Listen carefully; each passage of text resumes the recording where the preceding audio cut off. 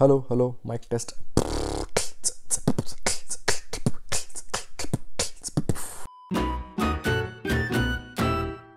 Hello everyone, I'm Ritvik the Shora and I'm back with a new video and some new learnings. This is part 2 of NSEpy library that we are using to extract Indian stock market data directly from NSE website.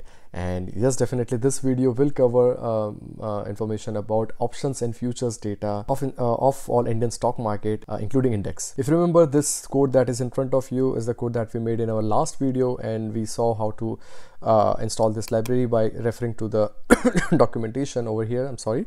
And in the entire video we saw how to extract pricing information of stocks, index, things like VIX, for example, which refers to the volatility of Indian market, things like PE ratio of any particular index like Nifty 50, and the forex data information. We saw how to extract the BHAV copy for free, which also has ISIN numbers in the end.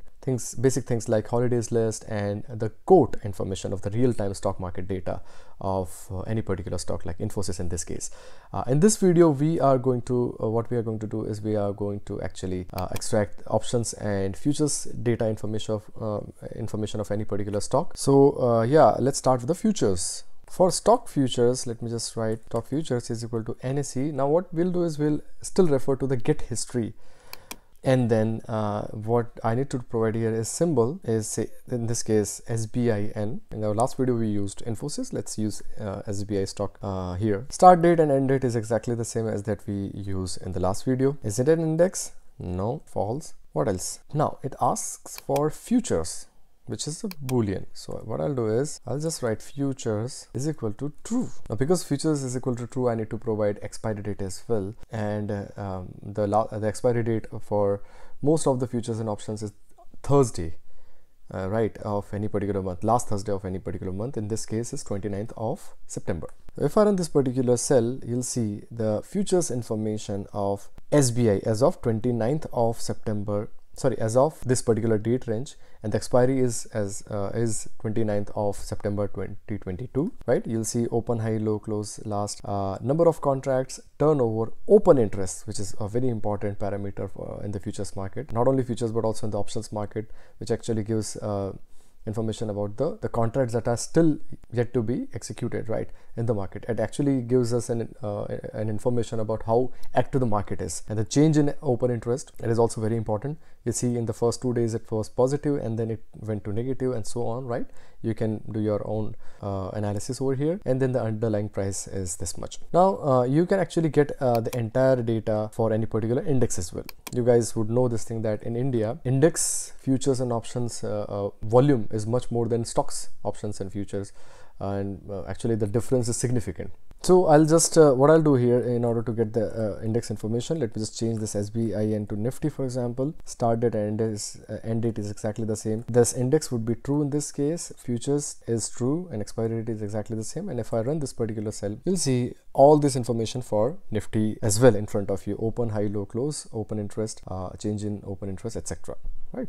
Again, you can extract as many rows as possible here by providing a different date here, for example. Now the next very important thing that we can extract here for free is getting a futures chain information, all the upcoming maturity date of all the futures contract that are available for any particular stock or index, right? For this, what I can do is future chain table is equal to NSE dot. Now this is something that we get on a live basis, so NSE dot live, which is a real-time basis, and then just write get future chain table, right? If you hover over it, you can see you just need to provide symbol here. Symbol is equal to SBIN. If we run this particular cell, you'll see 27th of October is the next futures expiry date, 24th of November, and then 29th of December 2022, right? And what are the prices? Open, high, low, close is available. Volume, turnover, and underlying value is also available. This would be exactly the same because this is the current value of the underlying, which is SBI stock, right, in this case. So yeah, this is something that you can refer to understand the bullishness or the bearishness in the market. Right, in this case, for example, the previous close is actually going up, so the market is actually predicting it's not actually going up because the current price is actually 532, and this one is 520. So it's going down, and then after that it's flat only, so the market is not predicting anything in this case. So yeah, this is something that you can refer for your analysis as well. Now if you go up, for example, this expiry date is something that is really important to know, because if you change this date to any other, then this entire data frame will be empty, right? So we should know what are the expiry dates that are actually available in the market right now. So I actually knew personally that the last Thursdays of any particular month is mostly the expiry date of futures and options contract. But if someone doesn't know, then there's a way to extract all the possible expiry dates here as well. So I'll just write expiry dates is equal to NSE.derivatives.get expiry dates, and then just provide year and month. So I just want expiry dates of September 2022, right? If I run this particular cell, you'll get the entire all the expiry dates that are available, and as I mentioned you, 29th of September is one of them. There are other expiry dates as well. Now there is a possibility that any particular expiry date is not an expiry date of, say, SBI in this case, right? So these are all available expiry dates for all different types of indices or stocks, right? So we'll have to do some permutation combination here in order to extract the exact expiry date of that particular stock or index. Now let's come to options data. So for options data, what I've done here is a stock option is equal to NSE.get history, SBIN, which is the ticker of SBI. Start date is this one, and date is exactly the same as that we used in the past. Is it an index? No, false. Then option type is equal to CA, which is call European. I'm extracting information of European call option. You can actually write PE here as well, which will be put European, right? Whenever we refer to options, mostly we refer to the European options. There are other types of options as well, like American options, Asian options, and there are many more. But in India, mostly it's the options that we refer is the European option. And in this case, C is referred to the call European, right? Strike price is 500 in this case for SBI, and the expiry date here is exactly the same, which is 29th of September 2022. If I run this particular cell, then in this case you'll see options data information of SBI over here, and again things like open, high, low, close, last price, open interest, change in open interest, etc., premium turnover, all this information is available over here for the call option, right?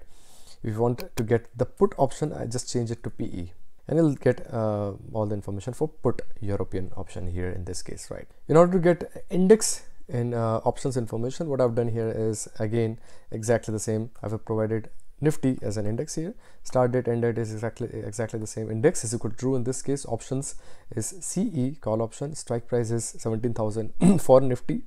It's trading somewhere around 17,000 right now. Expiry date is again 29th of September 2022. And if you run this particular cell, you'll get information, the call European call information for Nifty, and this high, low, close, etc. All this is basically the premium that anyone is paying for this particular options. We all know that options trading is very risky, and I would recommend you guys to have a proper research before doing any sort of options trading, because in this case only you can see it was trading at around 1,000, right? 1,100 on 17th of September, and then in the end it was 0. Right, so this is something that you guys should understand before doing any sort of trading in options market. So yeah, this is it for today, guys, and this is the entire overview of NSEpy. If you're still watching this video, just click a like on this video. Also subscribe to my YouTube channel. This particular code will be saved on my Google Drive, and I share my Google Drive access to all my subscribers. If you're new to my YouTube channel, then just click on the subscribe button and click on the access to my Google Drive button. Follow some basic steps over there. Click on that Google form link over there. Just give some basic information. I'll be using this particular email address to provide a free access of my Google Drive, and this code will be saved in my Google Drive. Not only this one, there are many more codes like my trading bot, for example, and many other codes are saved on that Google Drive that you can refer for your personal uses. In future, I'll make videos on Indian stock real-time pricing information and Indian stocks real-time trading bot. So if you don't want to miss them out, then stay tuned to my YouTube channel.